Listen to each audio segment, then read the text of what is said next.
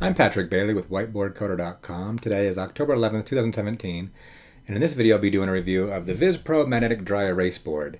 Really just a quickly going over a few of the key points. Is it functional, and how well do magnets work on it? But there is another part of this video. How do they handle returns? The first whiteboard that was sent to me was actually damaged, and so I had to take some pictures of it and send some emails back and forth and go through the whole process to get it replaced. So the next part, the second half of this video is going to be what I did to go through that process and what the results were. Okay, so I got the whiteboard is up and it whiteboards. So as far as quality goes, I got one downstairs too. I've had it for about a month. It's just a good whiteboard. No issues with it so far about quality. Now with this, it has 4 holes and screws to screw into the wall. So in my case, I built some backing to this, but screwed in the wall. Also, it has some covers for this, which I'm not using, but it has little covers after you screw it in. You actually can cover it up, and that works fine. Also, it came with a tray, which I don't have it here with me right now, but I'm not using anyway. They have a little tray that can snap on here, and you know, the little tray that comes with about that big. It's okay, but I built a big one. But the main thing you're going to probably care about is how magnety is it? How well is it magnetized? So what I did is I took probably the weakest magnets I have, just some letters, and they hold just fine. Not a problem. And then just some little other silly magnets. Then I have these stronger magnets, and I want to show how well they can hold up. So here I've got, this is about 15 pages. And if I try to do it with one strong magnet and a little guy, it's going to go down. But about 3, it'll hold 15 magnets. 15 pieces of paper, sorry. If I just have one piece of paper, no problem. It might even hold with these weak magnets. Yeah, just barely. If I get about 5 pieces of paper, strong magnet holds just fine, just a little tiny one. So, but a weak magnet, it's not enough. So, for my needs, this board has been pretty good. So, magnet's about the level I would like it to, where I would like a little weak magnet to at least attach. And my stronger magnets, I would like to actually hold up some pieces of paper. That seems to work just fine. So, I like the board. It's great. It's working fine for what I need for a magnetic whiteboard.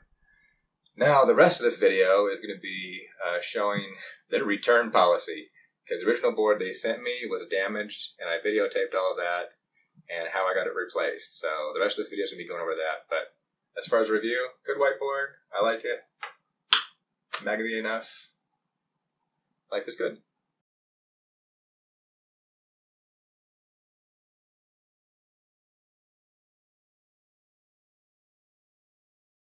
Good. And, we got a plastic protector.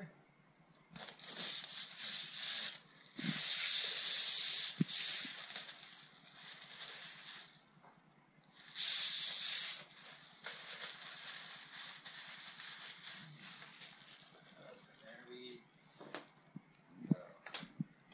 Oh, look, I do got one little dent. Yeah. You see that, looks like about that much, a little bit of a dent. Okay, I did get tweaked. That seems kind of minor to me though, it's only a little bit. The rest of it. Did they include that we care about what you think paper? I would think so, the last one did. Okay, first the good. I actually did find little note in here. So that was in the box saying, hey, send us an email if you have any problems. So I'm going to go send an email because I have a problem. In fact, I got 2. First, in the diagram, we do have this little fastener that goes on top. It's a little different from the other one that I have downstairs, but still, I want it, and they don't have it. So that's missing from the box for some reason. I don't know why. It's just a tool that you can kind of slide in the top. It's kind of nice.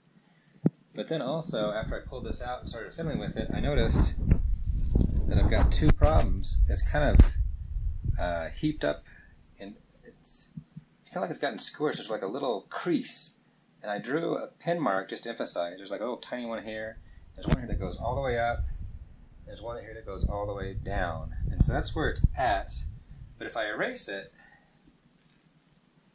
and you have the right angle, you probably won't see much of anything. So I've had to, if I fiddle with this angle enough,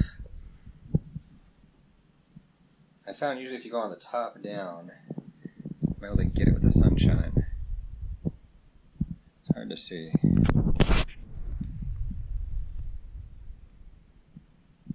Oh, there you go. So you can see those two creases. It is really hard to see, but you can see there's the two creases. Now, when you're up front of it in real life, you can see the creases. But it's really hard to capture on film. Yeah, you can see those lines right there. Probably have to highlight them even then. So what I'm going to do now is I'm going to take some pictures of this and email them and see what their response is going to be, and whether or not they're going to fix this and send me a new one. Okay, now I'm trying a different thing. So my wife suggested that I draw some lines above and below it so you can better see it. So those lines are outside the mark, and you can see, it's still hard to see, but you can see a little bump. You can see it as it comes forward. It's just hard to show, but it's got this little crease in there. Okay, I think I found a way to get a better view of it. Let's see if this will work. So I got all the lights off, and I got a lights on the side here. And so it's just sitting here. And that, I can now see the damage. So hopefully that's showing up. There's no pen marks, it's all erased. And you can see, I've got this guy down here, it's creased. And it kind of V's off. And we've got this guy going there, you can see. And then over here, we got this one just going all the way up. That's probably a good view of it, so that's what it is. It's all creased. Okay, so I sent them an email off, and this is what I got back. So I guess that wasn't all that useful because I'm in the U.S. So it's nice of them to put it in there. Basically, just give me information. Go over and talk to Amazon. So that's what I'm going to do. But this, because it's bigger, it did not ship through Amazon Prime. So it may have, I don't know if Amazon shipped it or if it actually went through them. So I'm just going to go through the process here and see what I can do. So let me go over to Amazon. I already found my order, and so I need to return or replace because I like the board, but it's kind of tweaked.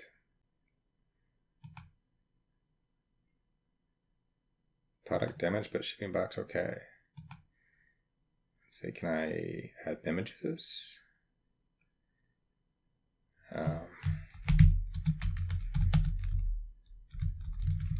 It has two creases over the entire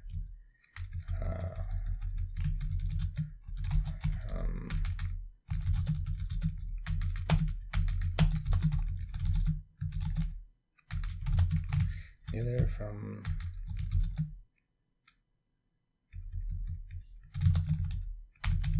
can I have pictures?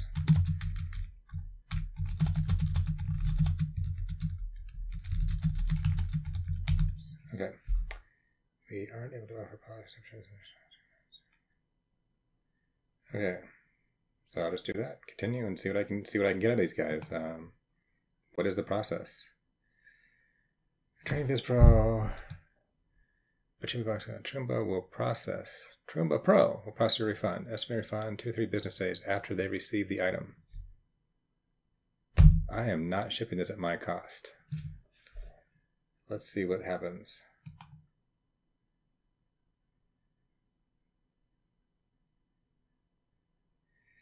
Okay.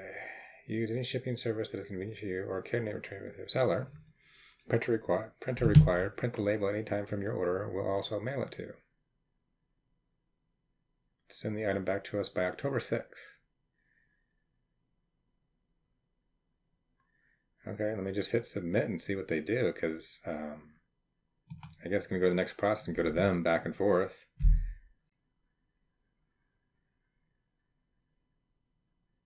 Print a label.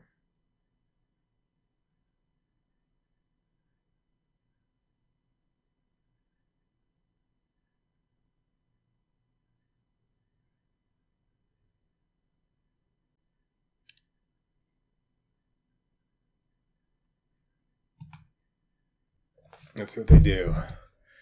I just have a label to print. Okay, let me go print this and look at it. But I may have to contact them back and forth because this is a big box and it's going to cost me on an individual basis more to ship than it was to buy it. And that's kind of a bummer. And I'm not going to do that.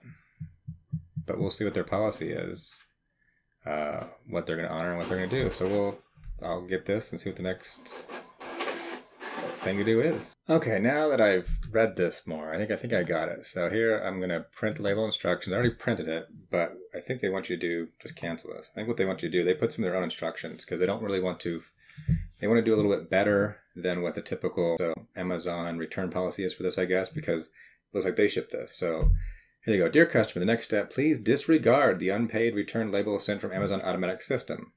Please contact the seller immediately after you receive this return authorization confirmation. You got our attention. You got us attention. Need to fix that. And your refund or free replacement is on its way. So, good so far.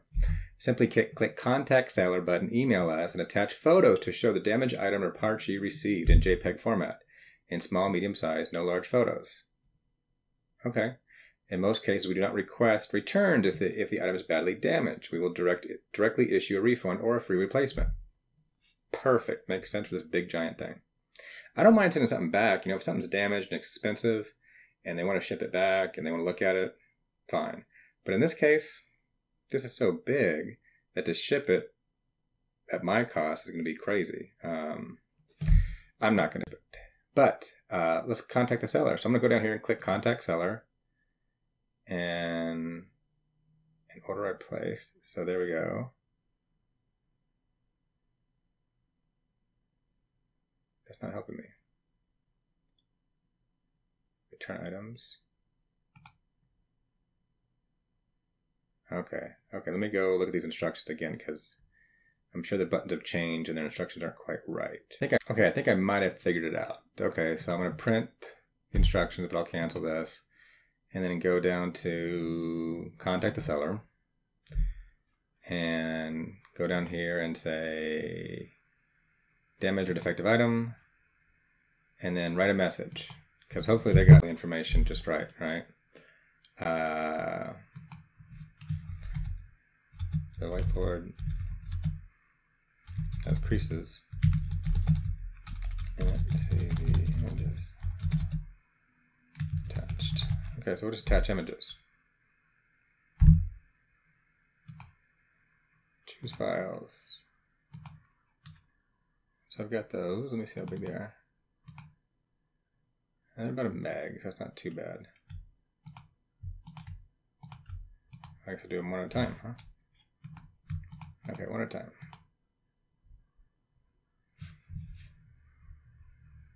There's one. You don't want to send too big of files because, at most 5 megs, no more than 10 megs. You don't want to send them a video unless they ask. So let's see what they do. What I'm hoping they'll do is they'll review it. They'll go, yeah, the board stinks. And will send me a new one. And I really hope that they update the packaging because the packaging on the one that I have in the basement, which is a smaller one, was more robust packaging than this one. And that may be what caused the damage. Because I would rather get something undamaged the first time than have to go back and forth. Even if they honor this, I hope they do that. I hope they do a great job. I hope they replace it. And that shows that they're a great company, I hope. But I'd rather them just upgrade the packaging, which they may have. Maybe I got one that hasn't been upgraded at this size. Because the one downstairs, it was beefier. Let's see. Let me go send this email.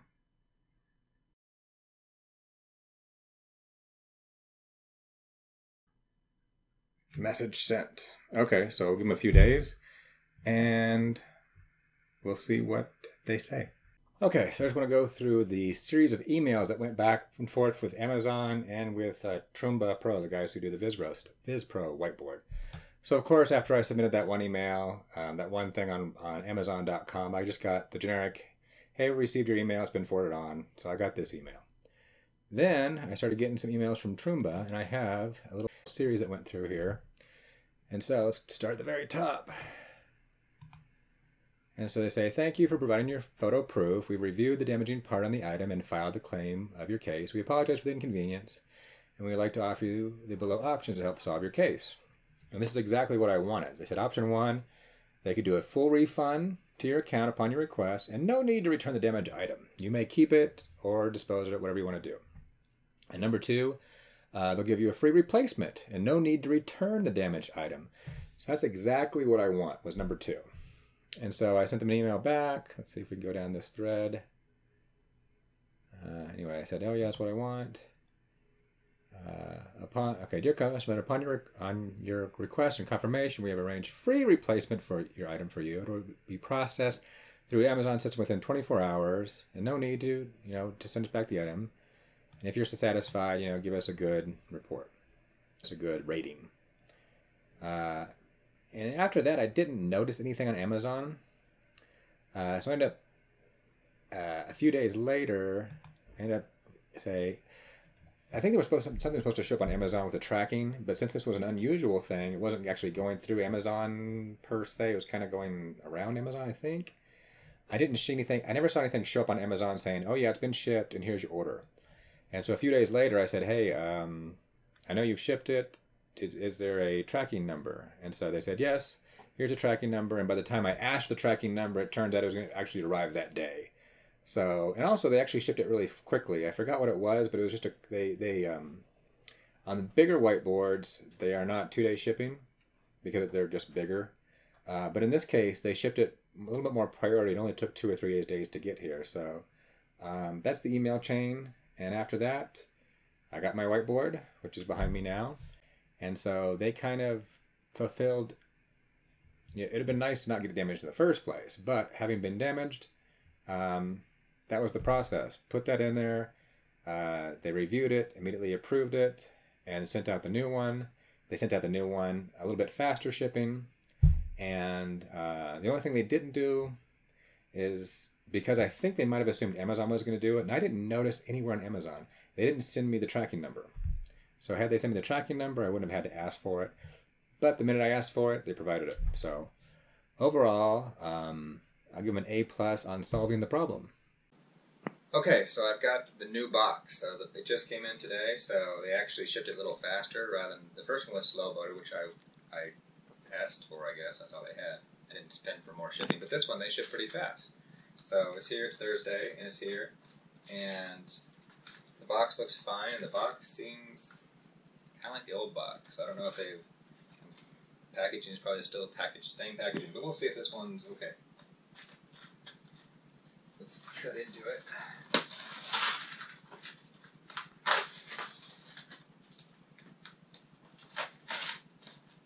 And we got the similar edges. I don't think that's any thicker or different than the last one.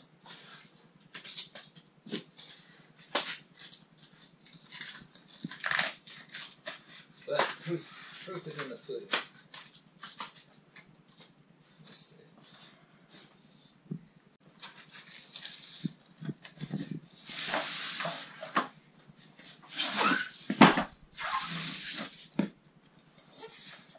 Everything out.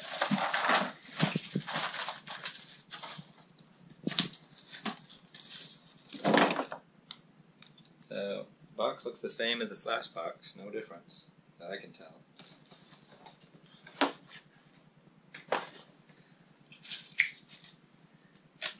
Oh, the pieces.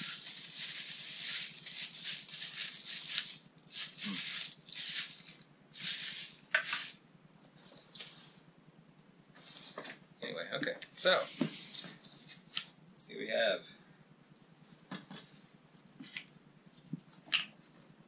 Let me take all those corners off.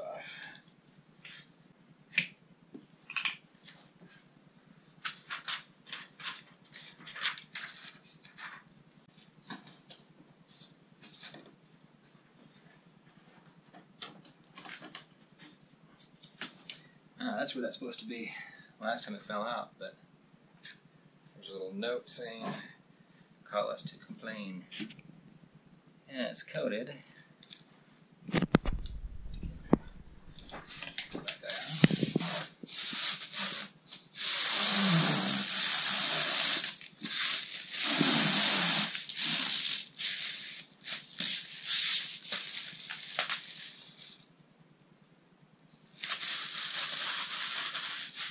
Okay, let me see. I'm trying to get all the angles on it.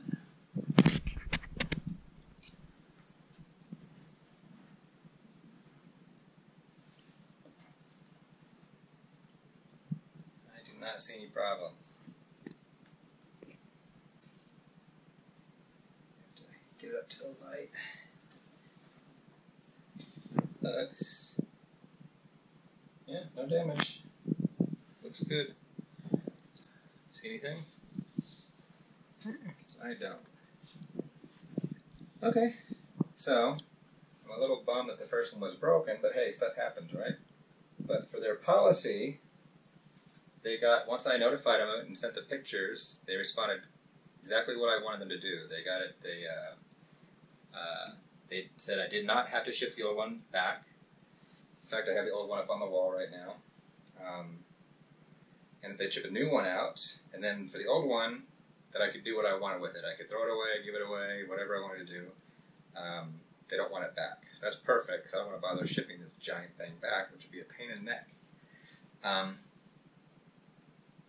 So good, I'll give them a 4.5 stars out of all that, because it's nice to get it perfect the first time, but it's really nice to see a company that when they screw up is going to take care of you, and they got this back out, and they didn't slow boat it, and they didn't jerk me around. They did exactly what companies should do, so I'm pretty happy now. Thanks for watching. I hope you liked the video. If you did, please give it a like. To subscribe, just click the subscribe button. Also, you can follow me on Twitter under the handle @whiteboardcoder.com. View any code I may have thrown up as a gist at GitHub under the username PatmanDenver, or check out my blog site at whiteboardcoder.com.